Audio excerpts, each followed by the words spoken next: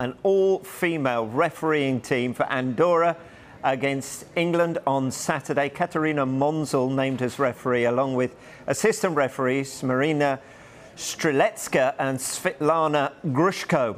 All of those from Ukraine. The VAR is Stephanie Frappart of France. It's the first time a senior England's men's game has been refereed by a female referee. Monzul has refereed at the Women's World Cups and Euros, and in November 2020 was part of the first all-female refereeing team to take charge of a senior men's international. That was San Marino against Gibraltar in the Nations League.